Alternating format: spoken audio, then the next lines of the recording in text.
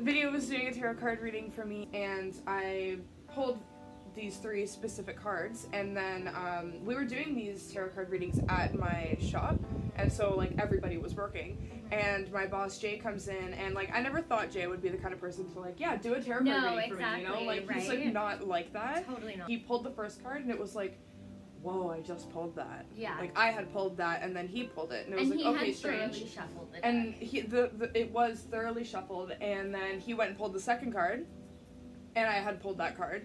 And then he pulled a third one, he's like, it's rigged! And he walked away, but like, it was very strange. I think the reason that his cards didn't work it was very specific. He was asking very, very, very specific questions. Yeah. On this day at this time, is this going to happen, right? Because the cards don't know that. They don't say yes or no.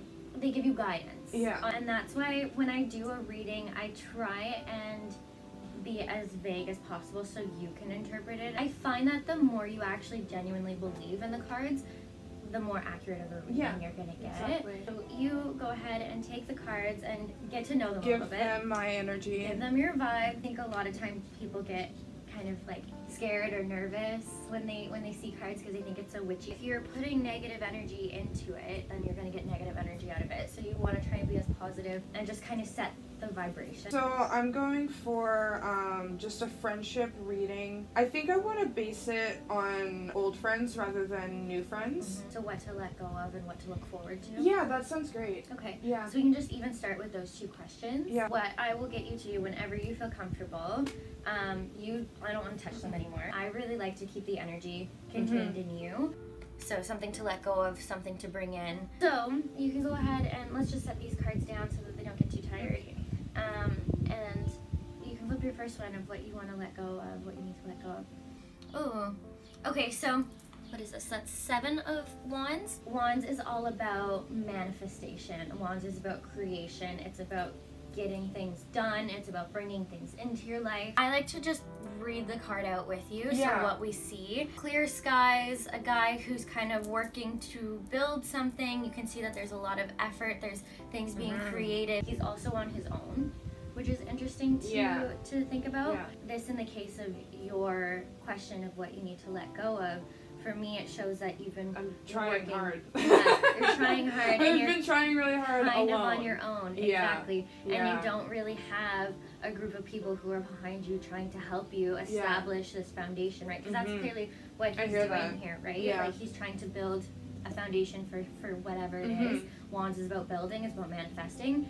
And he's solo. In the case of what you need to let go of, I would say trying to do things by yourself. The fact that I have been in this position for a little while, not like present, but like months ago or years ago or whatever the heck. It's like even just letting go of the fact that I had to do that, because thinking about that, feeling hurt by that moment pauses your growth. Business negotiations, competition, solitary success. So it's my guy that I just pulled for what I need to let go of. So then this one is what to bring into your life, right? What you're looking forward to in the friendship and relationships department. Oh, it's upside down. Oh, interesting. So I pulled this one upside down. I'm gonna keep it upside down. 4 of Swords. My yoga teacher when I was in India did a really good description of the suit of swords. He basically said that swords is about cutting through the bullshit and seeing clearly. Swords is the fire element. Like me. Exactly. And you, because you're Aries too, Aries, not necessarily reflecting, but figuring stuff out. In the way of Wands being manifesting and actually bringing things into your life, Swords is about looking at the bigger picture and like truly seeing what you want. So something to look forward to. This guy is clearly dead. He is in a church, so you can see the stained glass windows. And it's interesting because he's yellow. Or like gold, which signifies that it's almost like a religious figure or like a holy figure. He is by himself, but there's color and there's things going on in the background. And he has his hands in prayer. So he's connecting to the divine. He's connecting to perhaps the things that have happened in his life. He's moving on from all that, right? Like he's dead and he's seeing the bigger picture. It's interesting because that one's reversed. Wise administration, economy, precaution, testament. So the way that I would read this card for you as something to look forward to is that connection to the other things in your life. Spirituality. Yep. Your relationship to God. See the other things that are going on in your life and perhaps asking yourself why these things are happening, those fights or conflicts or things that have happened in the past, to see the true meaning of it and how that's helped you grow. Yeah. I'm kind of in the that sense zone of, like, right now, too. Yeah, exactly. Yeah. Looking at the reading as a whole, so I like to do one card, then another card, and then we look at it as a whole. So things you need to let go of in order to sustain and build positive relationships and friendships. Letting go would be doing it by yourself, or feeling that you're alone, or that you have to work to do these things by yourself. Maybe there's certain people in your life that are making you feel alone and that you need to let go of and move on from. Or maybe it's just the idea yourself that you're in it by yourself. Yeah. But then also considering why you feel by yourself and why you feel alone and what's preventing you from finding that connection. Yeah. Speaking of tarot cards, finishing this off, I did do a tarot card tattoo for Vidya, 2 months ago? About that, it was right before my birthday. And so this is April. the Queen of Wands.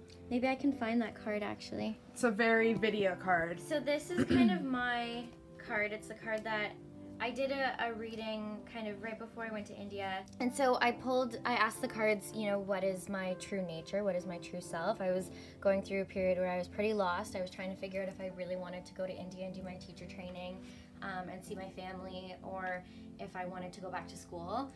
And I was at a big point of transition. And I pulled the Queen of Wands. And I think just looking at the card itself, like it just the second I saw it, I was like, okay. She has a little black cat. She is holding a sunflower.